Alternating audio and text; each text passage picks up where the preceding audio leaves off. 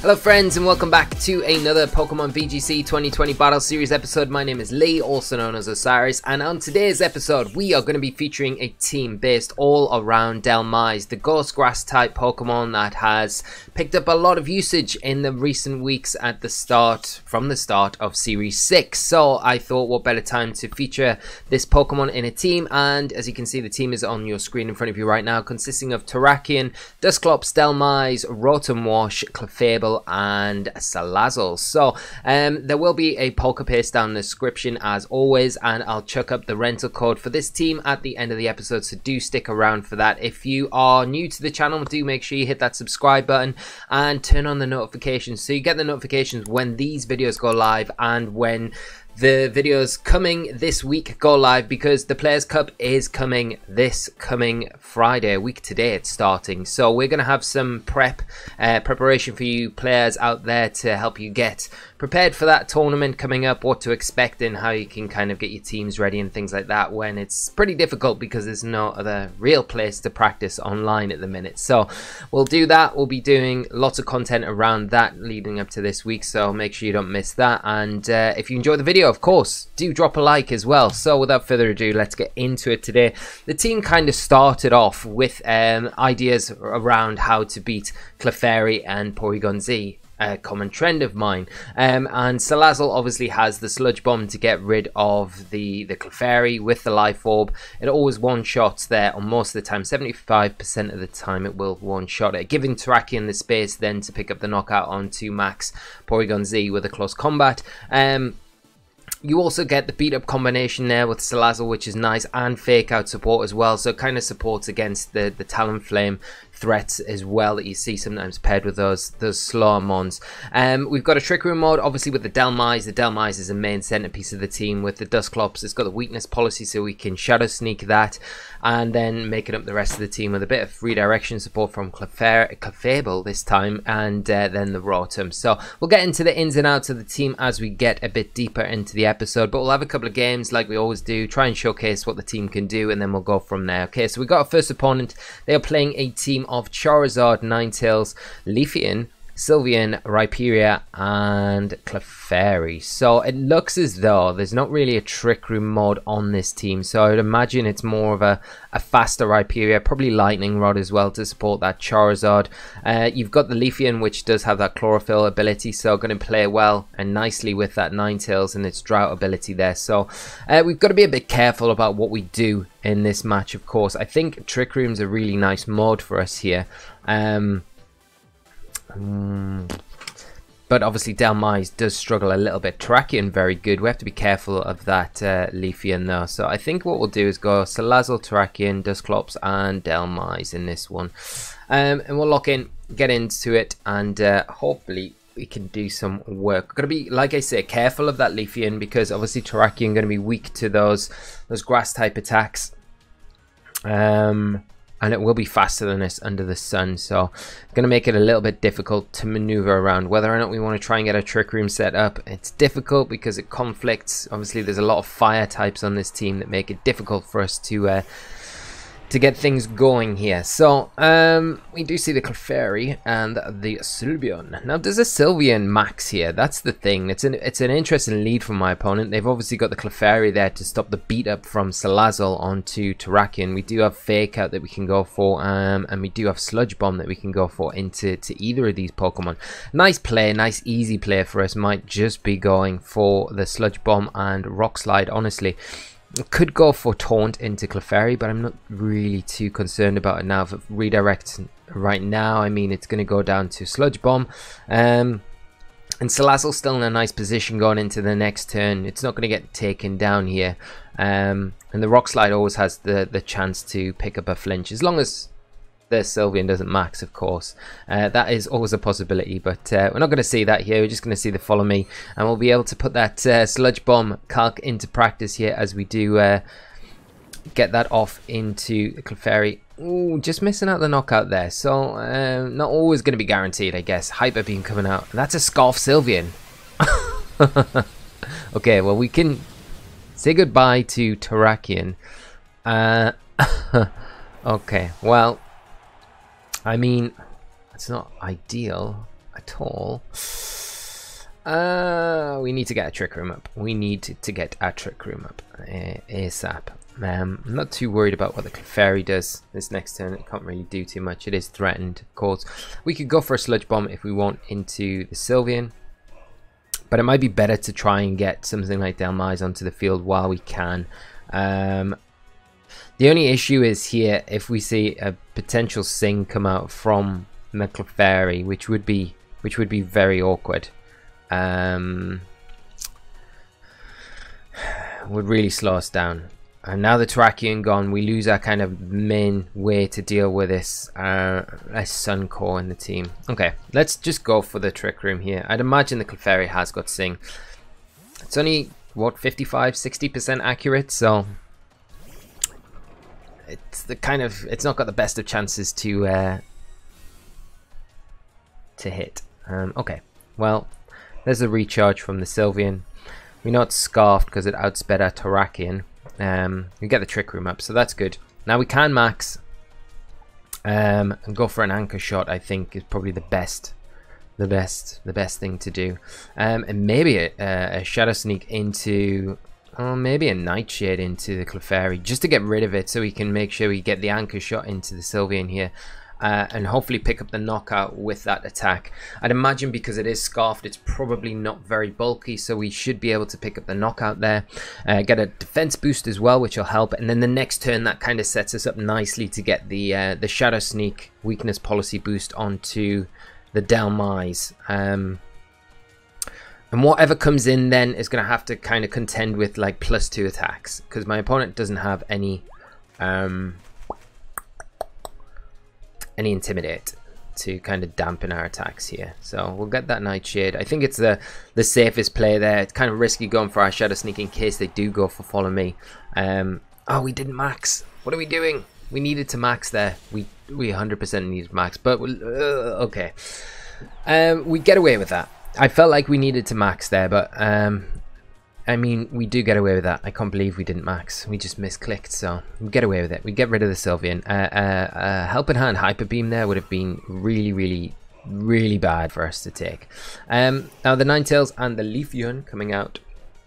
Again, I feel like it's a bit tricky because of is the sash on. Let's have a look at my opponent's team. Has the Ninetales got the sash? I don't think so. I think the Rhyperior has probably got the sash. It makes more sense. You've probably got Wide Lens on Ninetales. Just because it kind of tends to carry Hypnosis. So I think what we'll do is we'll go for we'll make sure we're maxing. Yeah, we're going for the Max Phantasm into Ninetales, and we'll go for a Shadow Sneak now and proc that weakness policy boost. The nice thing is that Leafeon doesn't get any fire type attacks. Not that I'm aware of, so we shouldn't be under too much threat from the Leafeon here. It's obviously going to be the fastest thing on the field as well, with the sun up now and the Chlorophyll boost taking effect. So Dhelmise in not a bad position right now if we can get rid of the Ninetales. Obviously, if the Ninetales sticks around this turn, if it does have the sash, that could lead to a few problems. We do see a Protect on the Ninetales, so I actually don't mind that too much. Get the Shadow Sneak into the Dhelmise. We'll proc the weakness policy, do a little bit of damage to ourselves. Interesting that the Leafeon isn't maxing now, because you would imagine that would have went for the max there. Okay, now we can just Nightshade the Ninetales this next turn. The crit there is big because it means that the Ninetales is going to be in range for us the next turn. We can just Poltergeist again into the Leafeon, or we could go for a Steel Spike. Maybe better to go for the Steel Spike. Now it has Sword Stance because it now is going to be a very big threat. But I think, yeah, we'll Steel Spike. It's -1 defense. It gives us a defense boost as well. It puts us in a little bit of a better position, I guess, for the next few turns, depending on what the Leafeon does. But I'd imagine it will max here. We'll go for a Nightshade into the Ninetales, and that will pick up the knockout there. Like I say, we get a bit fortunate with that critical hit. It is putting it in range for us to be able to use the Nightshade. Now, I don't know how much it would have done without the crit. Obviously, probably about half that amount. So, you're maybe not in that position to go for it now, and it would make it more difficult because going for the Steel Spike then would be a bit tricky, although we could then double up into the Ninetales with a Nightshade. Steel Spike just to make sure that we get the defense boost and can take whatever the Leafeon throws at us, but not the case obviously. As we get the Nightshade into the Ninetales now, we'll pick up the knockout there, and we'll be able to get this Steel Spike now into the Leafeon. It may even pick up the knockout, you know, with that defense drop that we got before, and it does. So we pick up a nice victory to kick us off today against a very kind of awkward team to play against because of the kind of the two modes that the team has there. So managing to do that all right, and I feel like the two kind of modes of our team kind of forced a specific lead from my opponent to avoid the beat up sweep, even though they could have probably went for the Ninetales Leafeon lead, which I feel like would have been very awkward for us to deal with, but thankfully we didn't have to deal with that. And maybe, you know, my opponent kind of thought, I'm not going to go down the Leafeon Ninetales route because I feel like they're just going to go that Trick Room route, and that could be very awkward for us. Okay, here we go. I wanted a PZ Clefairy lead, and that's what we've got, so I'm going to instantly go Terrakion, Salazzle, hope that they lead with that PZ and Clefairy so we can get this play off. And I think in the back, I think we go Dusclops and Dhelmise. It's kind of tempting to bring Rotom here as well. Rotom's not bad, honestly, but I think the Dhelmise Dusclops can do some work, and it's a Dhelmise team, so we've got to bring the Dhelmise to all games. So we're going to go with that as we wait for my opponent. Now let's have a look at their team. What could they do? Obviously the PZ Clefairy, it's an obnoxious combination that I just dislike. As you will know if you visit my streams, I talk about this quite regularly. Other than that, there isn't really any speed control outside of like max strike and max airstream from the Charizard. You've got potentially Aqua Jet setup on Belly Drum Aqua Jet setup with the Azumarill, which would make sense. You've got enough to kind of put off the grass types in the format with your fire core there with Ninetales and Charizard. So Belly Drum Azumarill could be something we need to be careful of. Of course, if that is the case, we do have Dhelmise to kind of fall back on with its grass type in there. It is a nice kind of check to that as well. So we'll see what we come up against as my opponent leads off with Clefairy and Terrakion. Okay, so it's an interesting lead. Now the Clefairy here, the inclusion of it obviously allows my opponent to get around the potential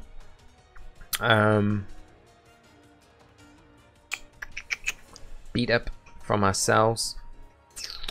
Now, do we want to keep our Pokemon for later on, or do we want to kind of go all in here? Because we could go for a close combat into the opposing Terrakion and just a fake out into Clefairy. They've got to be worried, I think, though, about us. Actually, what we could potentially do, we could go all in on the Clefairy here and fake it out. Fake out Clefairy. Or we could just Sludge Bomb. And I think we max. Go max Knuckle. Actually, let's just... No, we're just gonna... Okay, we're timing out. We're gonna do that. They're gonna max. We're gonna protect. We're gonna see it follow me.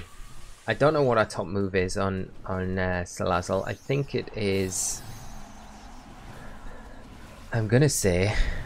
Probably beat up, I think. So we're gonna if we beat up the opposing Terrakion, that is going to be horrendously bad for us, because we've timed out. This could be the worst timeout in history. Let's see. But they're probably going to follow me, so we kind of get away with it there. So they're not going to understand this play. I'm guessing they're probably going to try and get rid of Salazzle here. Yeah, that would have been really bad if we didn't see it follow me. Like if we saw Helping Hand, then we went beat up into their Terrakion. That would be horrendously bad. I'd imagine they'll go Max Knuckle though into our Terrakion because it's such a threat. No Rockfall, they want to take away the beat up option, which makes sense. Okay, well, I think what we could potentially do, well, we got a few options. Losing Salazzle, that's never great. But I don't think they're going peasy, which is kind of reassuring a little bit. I think we'll try and get our Trick Room up. So we see weakness policy on the Terrakion. So we do need to be very, very careful around that. Now if they go Max Knuckle here, it is kind of risky that they go Max Knuckle, because we could bring in Dhelmise. It's better to bring in Dhelmise now. It might be better to go for a taunt into the opposing Clefairy, in all honesty. I kind of be skeptical whether they go for Max Knuckle or not. Just because the threat of us switching in Dhelmise now is quite an obvious one, I think, for them. And I'd rather get Dhelmise onto the field kind of unscathed. I'm going to taunt the Clefairy, and I'm definitely going to go for a Trick Room. And they got to worry about ally switch as well. So they go Steel Spike. Yeah, so I mean, it's better us doing this. Oh, he actually survives. That's perfect. So this is going to mean we're going to be able to stop the potential Sing from the Clefairy, which is another thing that would be super threatening to us, and it gives us another turn to kind of stall out their max turns, which is ideal. Okay, a Moonblast, which is actually even better for us, honestly, because now we can get Dhelmise onto the field, and we can go for the anchor shot into the Clefairy, proc our weakness policy as well, and that's the last turn of my opponent's max moves. So I mean, that feels like it's going to be the best option for us here. Clefairy is sitting duck now, obviously taunted. Yeah, we'll get Dhelmise onto the field. Now we've lost a lot of resources in doing this, but I still don't feel like the match is kind of out of our control. Obviously the timeout turn 1 did not help at all. Okay, so we'll go for the Steel Spike into the Clefairy. I mean, what are they going to switch in here? They've not, I mean, they've got their Fire Mons, but I mean, the defense boost alone is just going to help us out more than anything. And also we're not proccing a weakness policy on that Terrakion, which is the most important thing right now, because if we proc that, the game is going to get a lot harder, a lot quicker. They can't Max Knuckle because we've got 2 Ghost types out on the field, so that helps us out a bunch, and they're likely to go Steel Spike, I think, but to be honest, I'm not too, well, we can't ignore Terrakion, but I'm not too concerned about it right now. I'm more concerned about these potential fire types in the back, which I'd imagine we'll see in a moment once we get rid of this Clefairy, because it's going to go down as we proc our weakness policy on the Dhelmise. And we do go before this Clefairy, so we're going to be able to pick up the knockout here, which is ideal. Like I say, get the defense boost, which is the most important thing for us right now, because obviously Terrakion more physically based Pokemon. The defense here is imperative. Like I say, I think they're going to go for the Steel Spike themselves. No, we just see a Rockfall, which is interesting. I think the defense boost would have probably helped them out a little bit more there, in all honesty, because we know they're not sashed. And I think an anchor shot probably gets them the next turn, but it will depend on what comes in next to the Terrakion. Obviously, is going to be the Ninetales, is going to get the Drought up, so the Sun going to appear. Now, is this going to be sashed? I always worry about Ninetales being sashed, but I don't know whether it's going to be. Could be, could well be, could well be. We could be safe, we could be super safe and just go for the double into Ninetales here with a Nightshade and the Poltergeist. It'll lower the defense on the Terrakion and take away that boost that it's already had. We may say the Ninetales protect here, I don't know. I don't mind if it does, because it just sets it up for it to be knocked out next turn. It kind of detracts a little bit from us having to double into it as well, if we just get a bit of damage onto it now. And then we can concentrate a little bit more down onto the Terrakion, especially because we've just set a Trick Room up. We're in a nice spot now. No protects coming out as we get the Nightshade into the Ninetales and the Max Phantasm into the Ninetales here. Like, it would have been perfect to be able to go for something like the Steel Spike there, but unfortunately we have to concentrate down on the Ninetales. It's too much of a threat not to see another rock slide, but not really doing too much to either Dusclops or Dhelmise. So, and the thing is, I think with Dusclops right now we can probably one-on-one Terrakion, so we don't really need to worry about too much as the Zard comes out as the last Pokemon. Okay, so we'll max Phantasm the Zard, and I think we will go for a Shadow Sneak. No, not a Shadow Sneak. A Nightshade into the Terrakion. I don't suspect that the Charizard is sashed. I'd imagine it's probably life orbed. Although you can never quite tell, can you? Imagine the Zard will probably try and protect here, but I don't think we need to worry too much. If it does, we still got the Trick Room up, even though this is the last turn of our max turns. No Protector coming out as we see another Nightshade just into the Terrakion here, and maybe Dhelmise. Like I said, like if it's Sash, then that causes a few problems, but no Sash, so yeah, we're gonna be super fine. And like I said, even though we had that really bad start, we timed out. We got ourselves into a position with the Trick Room core with Dusclops, Dhelmise, where we didn't really need the kind of, I guess, the stalled out Terrakion helped us kind of get through those max turns from my opponent and put us in a position, not the best way you want to go about things, but also not the worst as well, as we can just end this game with a Nightshade and an Anchor Shot. And it's really nice, actually. We've got 2 wins here against 2 really kind of threatening cores, I'd say, to the team. And both times Dusclops and Dhelmise coming through in a pinch to close these ones out for us and showing how good they can be as a partnership. So we do get some nice items, and we want to go and throw this rental team up, don't we, friends? So it does mean, unfortunately, we're throwing up a new rental code. I will be taking down one of the ones that we do have up currently. But like I've been saying in previous videos, if you want any of the previous rental teams hosted again, do let me know. I have a second Switch. I can transfer the Pokemon over to that, and I can host these teams over there. So which team am I going to take down? I probably don't want to take that one down. I've got a new Lapras team, so I think we'll take the Lapras one down for now. Yeah, got a new Lapras team coming. It's featuring Buffalant as well, so it's going to be a lot of fun. That'll be up in the next day or so.